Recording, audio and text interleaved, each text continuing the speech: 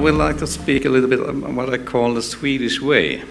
I would like to invite you to a journey, to a historical journey, because if you ask me, from my point of view, you have to be aware of what we have done and where we are now to be able to look into the future.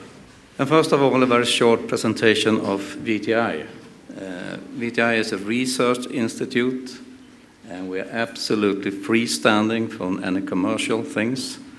We are directly organized under the government, so you can say that we are owned by the government. And VTI is only located in Sweden, and the main office is in Linköping, and we have offices in other towns as well. And here you can see some of the research areas that VTI are dealing with. We are doing quite a lot of things, as you see. But of course, the most important areas is traffic safety. Here you can see small things of a small view of what we are doing for what we call big resources, technical resources. We have crash test tracks, both indoors and outdoors.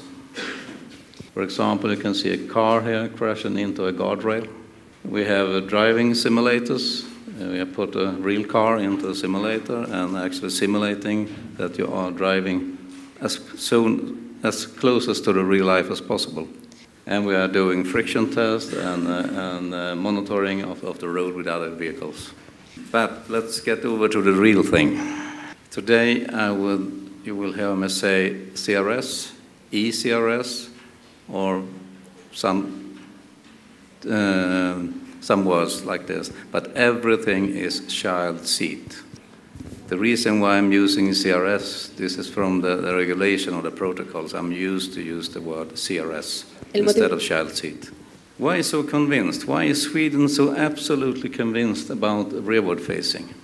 If you ask me, there's three reasons for it. There's results from the research and how the child is built, so to speak.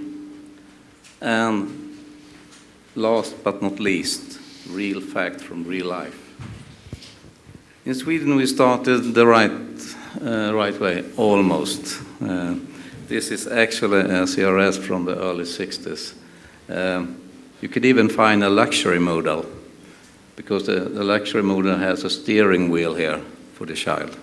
This is a very old one, and I'm not sure if everyone in this room have seen such a thing. You can see here, we are trying to restrain the child inside the CRS. But if you look here, you have hooks here, chrome tubes. They're supposed to be over the backrest of the second row seat. And normally they put it in the middle position in the car. That means if there was a crash, the child, together with the child seat, have absolutely free way directly to the windscreen. But that was in those days. But very early, back in the 60s, it started to happen something. The whole journey actually started in the 60s, and the idea behind the rearward facing was actually the astronauts, the space program. So the rearward facing has to thank the rockets. And here's the idea and the man. I'm sure you have seen on TV or something like that, when they are launching a rocket to the sky, the astronaut is actually lying down, more or less flat, like in a child seat, like this. And that's the reason for that is supporting the back and the neck and the head. And Bertil Aldman, who was a professor at Chalmers in Gothenburg, saw that when they are launching the rockets. So Bertil Aldman started with the rearward facing. And very soon VTI and Bertil Aldman started to collaborate in research programs. And here you can actually see a prototype of a rearward facing CRS, the first prototype in the world. You can see it down here. It's more or less looking like a chair from the 50s. So you can see it into the old Volvo here, and it's supported by the dashboard. And this is a full-scale crash test, the first full-scale crash test in the world with a rearward-facing CRS. And today is 54 years since the first test, so we started quite early in Sweden with rearward-facing. And during the 60s, we did a lot of research regarding rearward-facing and forward-facing systems. And it continued into the 70s. And there was a lot of dynamic tests, and there was a lot of thoughts, and there was a lot of discussion in Sweden about this. But the outcome from all this research and those thoughts was very, very clear. So rearward-facing was absolutely superior. And why is rearward-facing so important? You can look here. If you take me, for instance, if my body mass is X kilos, 5 to 6% of my total body mass is the head.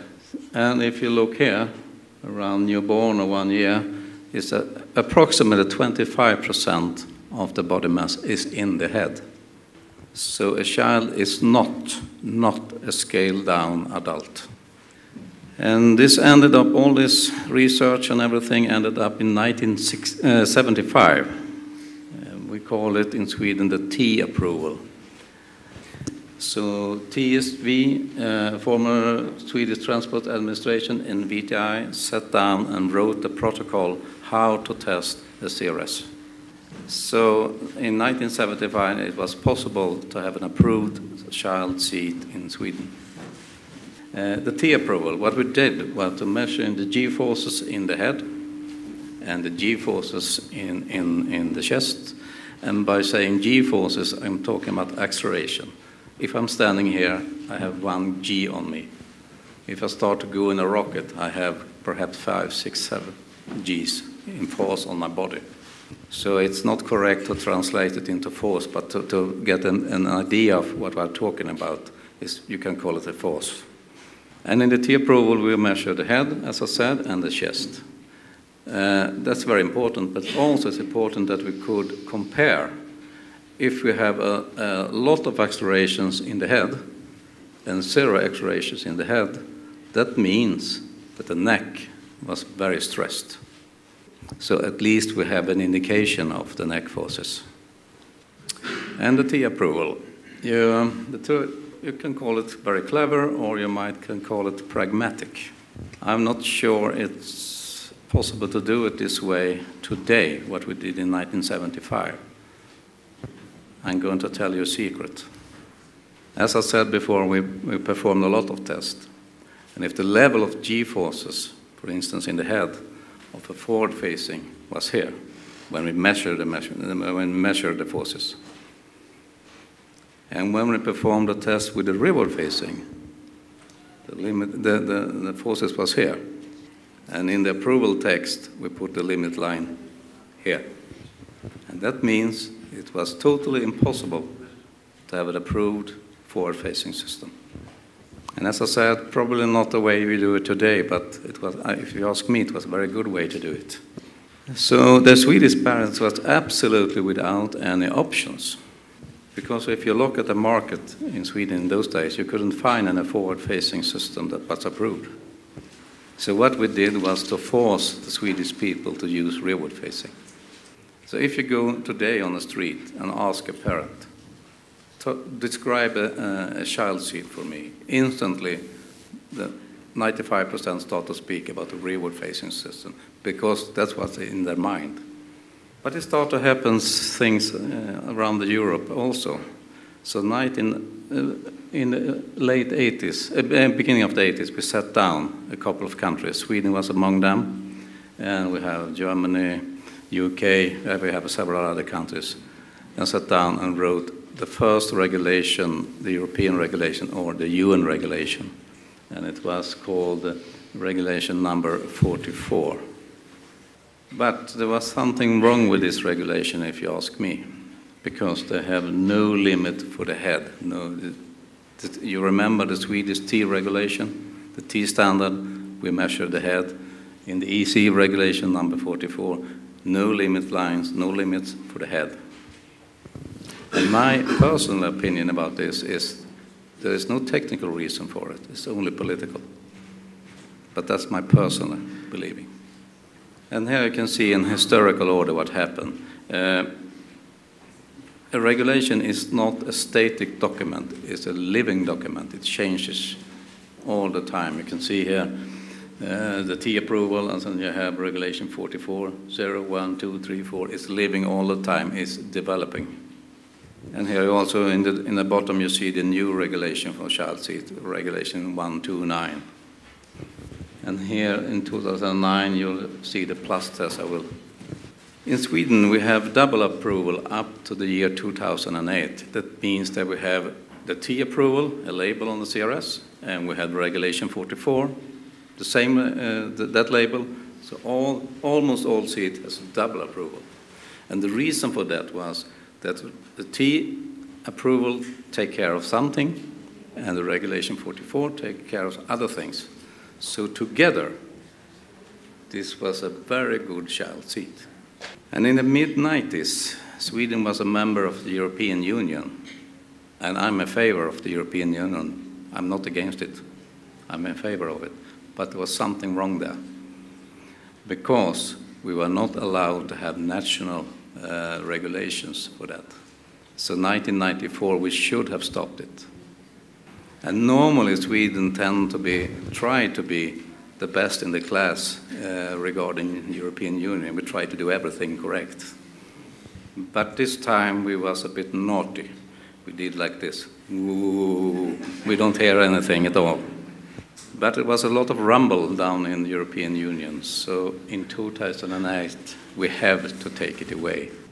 And when they called me and say from the Transport Administration and said we have to take it away, it was a very, very sad day for me. So I went into my office and sat there and was absolutely furious. How can it be that we now are going to lower the safety level for our Swedish children? Is this possible? And to tell you the truth, I was mad. And that was the beginning of the plus test. So since 2009 we had the plus test. And what is plus test? You can say it's a modern way of the T approval, because that's happened a lot with the CRS, with the cars, the roads and so on. We have a little bit higher speed, but speed is not so important. What we have is a very short braking distance, that what we call a higher grade of deceleration, a tougher pulse. And we are measuring the neck forces in this test. And it's a volunteer test. The European Union couldn't say anything at all. There was a way to solve the problem, pragmatic. And here is the limit line for the plus test. If you have a seat, a child seat up to 18 kilos, that normally means that you have a 3-year-old dummy inside, is 12-20 newtons. And if you have a little bit bigger rearward facing CRSs, you're up to 1,640 newtons. That's the limit line. And this limit line is very, very tough. And when I'm talking about neck forces, we call them FZ. That's a technical description. But you can say you are trying to rip the head off.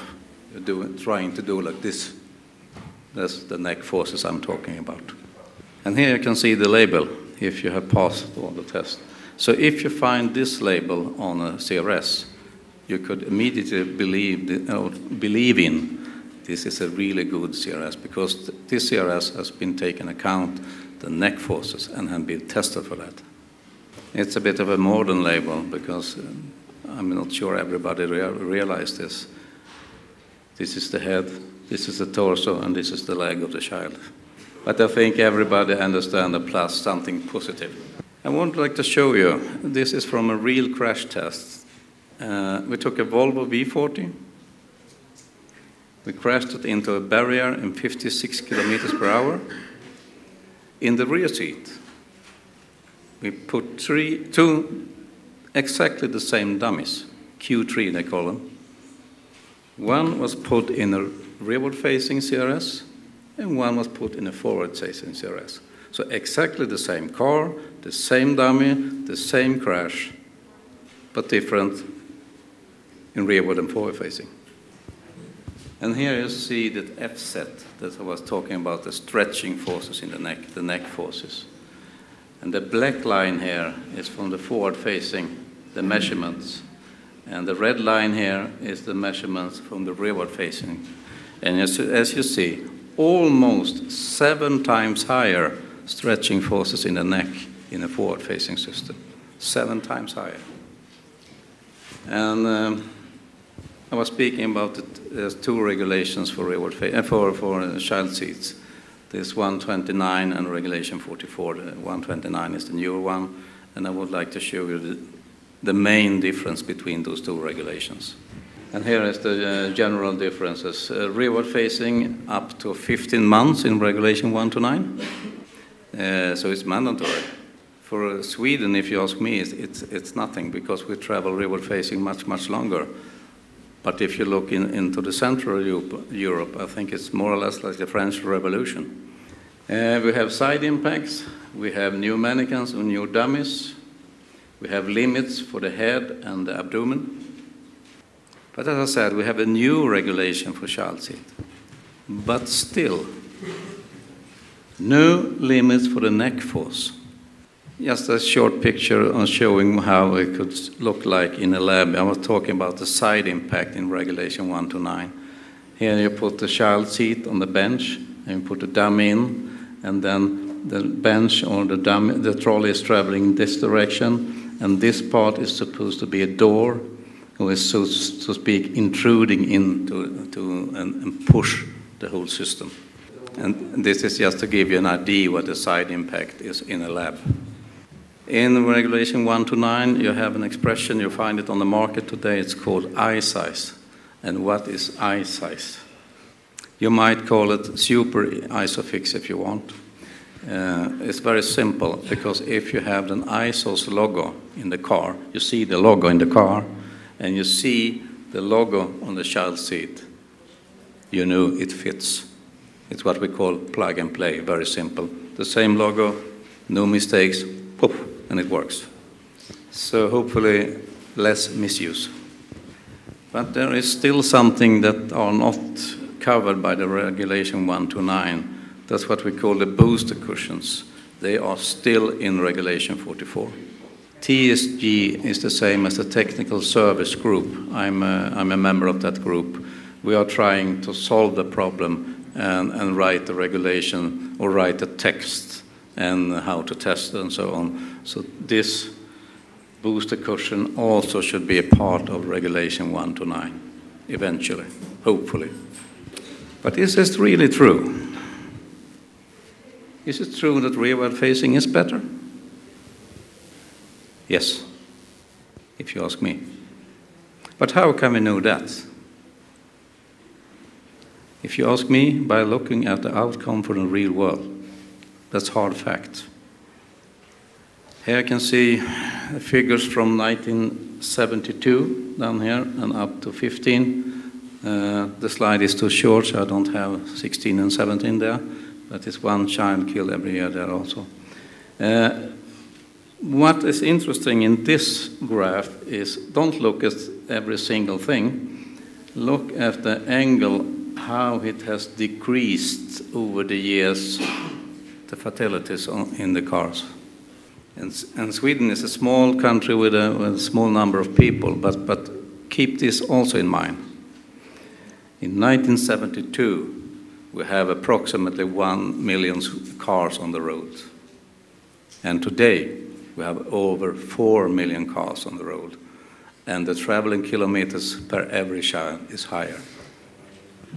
And if you ask me, I think the reason behind these figures, of course, we have better cars, we have better roads, and so on.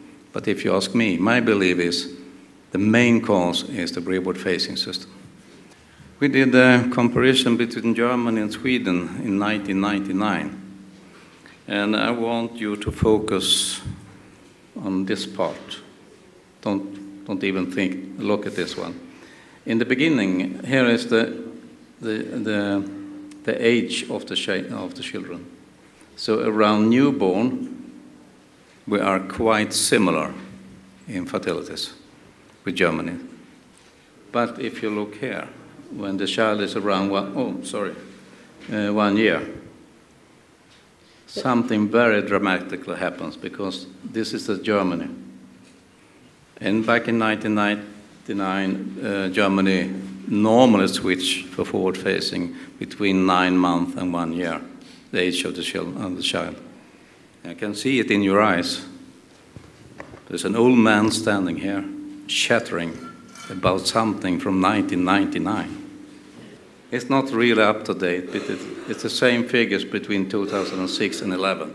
You have the same thing happen here. So if you ask me, it's more or less the same thing. I would like to show you 2 films, 2 movies. And remember this. This is in the VTI crash lab. And we have the same trolley. We have the same speed. We have the same stopping distance. And we have the same CRS. And the dummy is supposed to be 3 years old.